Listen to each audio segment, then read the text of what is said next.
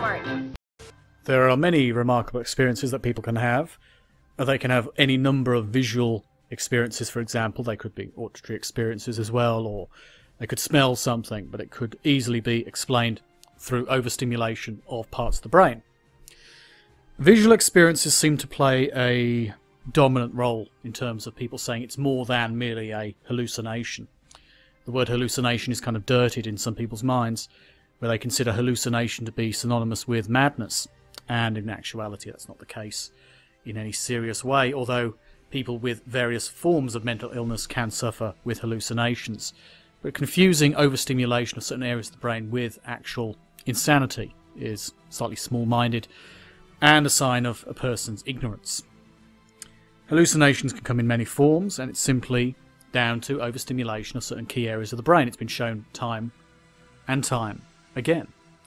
People having remarkable experiences which have not been prompted in any way, shape or form. In other words, they don't have a belief or practice which is going to encourage it. They haven't been partaking in drugs which encourage certain experiences, certain overstimulation. They simply have an experience, and they might claim it's some kind of proof. Proof of what, you may ask? Well, proof of anything they choose to say it's proof of. Proof of aliens, proof of angels, proof of the spiritual reality. But in actuality, there is no reason to assume this is the case. Typically, what people do is have some kind of latent belief and then fit things around it later on. Or if they have a belief later on, they'll fit that experience in the past around that. It's very common to do this kind of thing.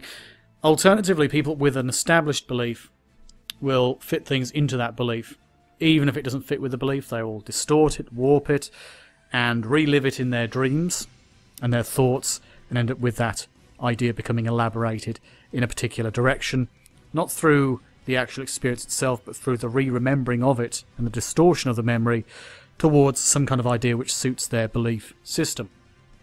And they'll call it proof, and they'll say it's evidence, and they'll say, you know, God was riding on a rainbow or something, some ridiculous idea, and they'll say it proves their belief that they actually had this experience. They'll say it proves what they consider to be true is in fact true, but in actuality it is all explained, or easily explained away, by the fact that we can be easily interfered with at a chemical level. Our brain function can be interfered with as to allow people to have these kinds of experiences, and the psychological needs of some people to make sense of this kind of stuff, whether in a belief or not in a belief, will basically mean they search for things to try and make it make sense. And the idea that we simply have an overstimulated part of the brain causing this, or various centres of the brain being stimulated, overstimulated, it isn't sufficiently satisfying for a great many people to accept that.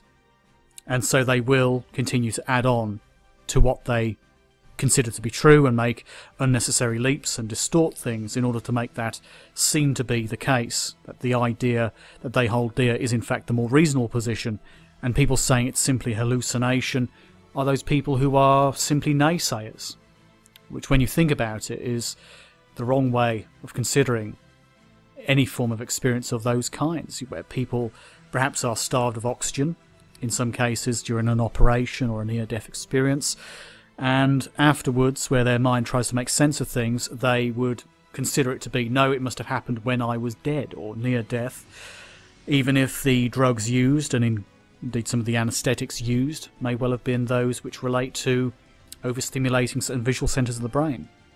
They would rather believe in something magical and wonderful rather than the bleak reality.